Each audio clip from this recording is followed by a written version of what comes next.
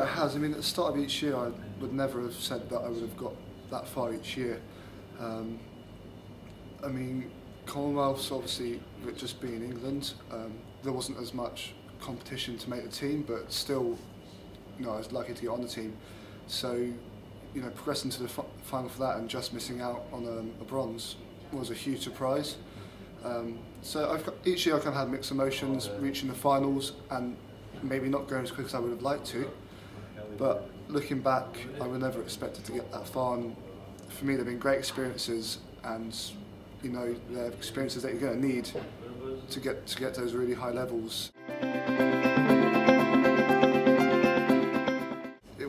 It's always in the back of my head that, you know, London 2012 is a big year, but I wouldn't have thought of myself as, you know, making it as such. I kind of moved to Bath to study and to train, and not really knowing where it was going to take me.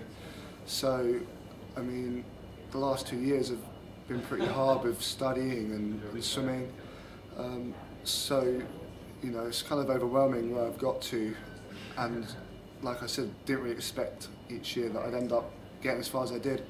So this year, you know, taking the year out of uni, it's my one focus this year, whereas maybe a few years back I wouldn't have thought it would be the case. Definitely, I mean, my in-season times have been a fair bit quicker this year. There's points the last couple of years when I've touched the ball, looked around and thought, wow, how am I going to drop so much time going into trials?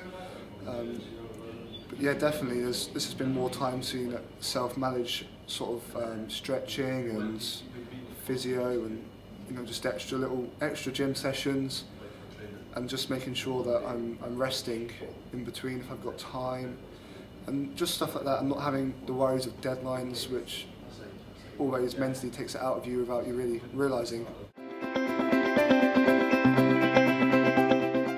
I try not to think about it too much, but definitely, you know, I've definitely got mixed emotions about it. It's going to be an awesome experience, the atmosphere, the crowd, but then, you know, there's going to be the nerves, so I think it's going to be an awesome event.